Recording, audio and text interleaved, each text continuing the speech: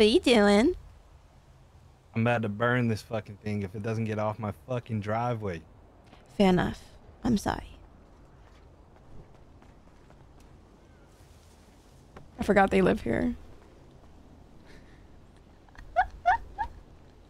I forgot they live here.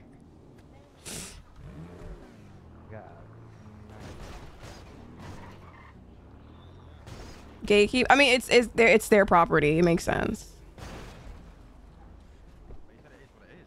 I just forget that you have that house there now because usually we've always parked there. What's that? What did he say? He said, I'm about to burn your car if it doesn't get off my property. But then again, I forgot that they bought a house right next door and we usually parked our cars there. That's what we just said. Yeah.